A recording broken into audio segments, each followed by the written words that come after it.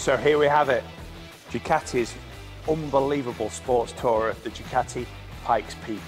Usually, as you all know, I ride BMW GS's, which I absolutely love. I've had 13 new ones, and I thought to myself, I fancy a change. So I went out and bought the Pikes Peak, and I have to say I've absolutely loved this motorcycle. There's so many things about it I absolutely love. And people say to me, what do you prefer? Do you prefer your Ducati V4 Multistrada Pikes Peak, or do you prefer a GS? Well, in honest truth, it's not a BMW GS, clearly. This is the BMW equivalent to an XR 1000. The power on this bike is just unbelievable, very comfortable, and the handling is incredible too. So it's only got a 17-inch front wheel, which is small on a bike, so it turns in extremely quickly. The V4 motor, which is just incredible, it's 170 brake horsepower, and this particular bike has got front to back full acropovic system, which is a very expensive extra. They call it the race exhaust. So I've been told that it's another 6 brake horsepower, and it sounds incredible too. And like I said, I've absolutely loved this bike. 1,650 miles. I've used it every day for work, providing it's not raining. There's loads of little extras on this bike, which I've probably not mentioned, but it is the ultimate sports tourer. And like I said, this is, in my eyes, the best touring Ducati I've ever made. So let's talk about the performance on this bike, which is absolutely phenomenal. The V4 motor is in the same as like the V4S Panigale's very well proven engine, and it's in this sports tourer, which is crazy. The only way to describe the power on this bike is like a Sony PlayStation game. You wind the throttle back, and it's a quick shifter, so it's just instant. It's bang, bang, bang through the gearbox, and the exhaust note without having a full acropovic system just sounds absolutely incredible. The Holland suspension really comes into its own as well, and like I was saying, with the 17-inch front wheel, it turns in extremely quickly. When I first rode the bike, it shocked me how quick it turns in so quickly, and it caught me out a few times, because you think, wow, you know, it's just dropped in so quick compared to a GS, which is also a great handling bike for its size.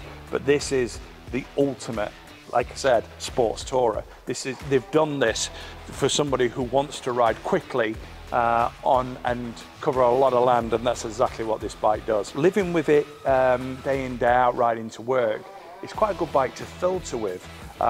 Unlike the GS is very big, and sometimes you always think to yourself, how am I going to get through that? With this, I'm quietly confident getting through all the traffic and filtering on my way into work. Even with the panniers on, it doesn't feel over big to ride, and the seating position's really good as well. The Holland suspension comes into its own as well, which is the big extra on this bike, and when you're riding it under performance, you can really feel it working and actively working with you on the bike.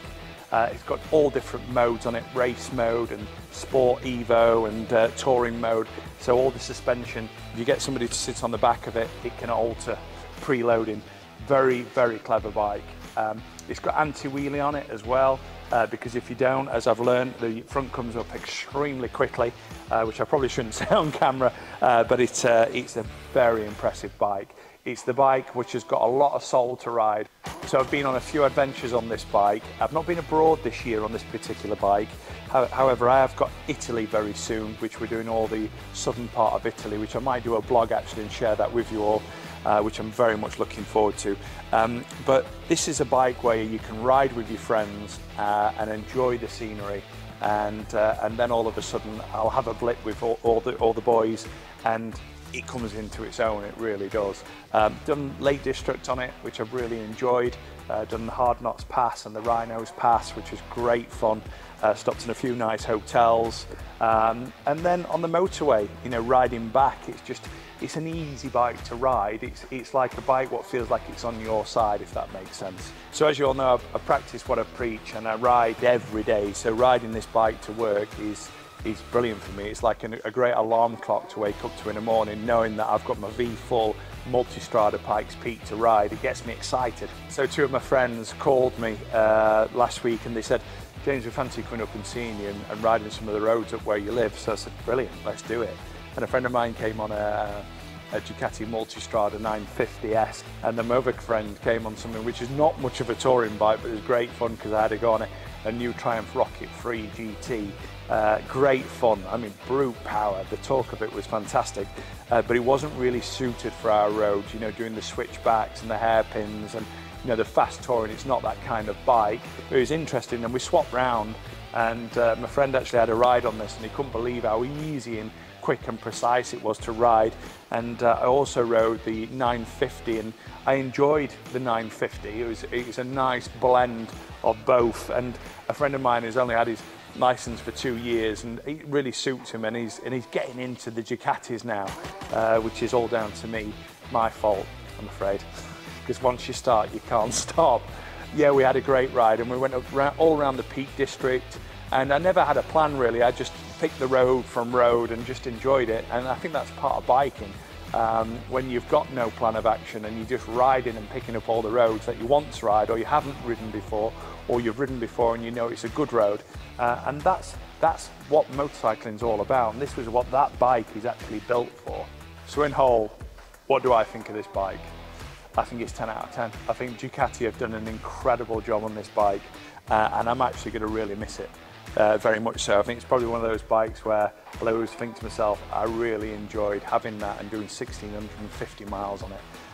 But I want someone else to enjoy it. It's time to let it go. That's what we do at the Bike Specialist. We want customers to experience our experience on these incredible machines, and it's going to go to some very, very lucky customer. So this bike has got the full system on, and I'd love you to listen to this.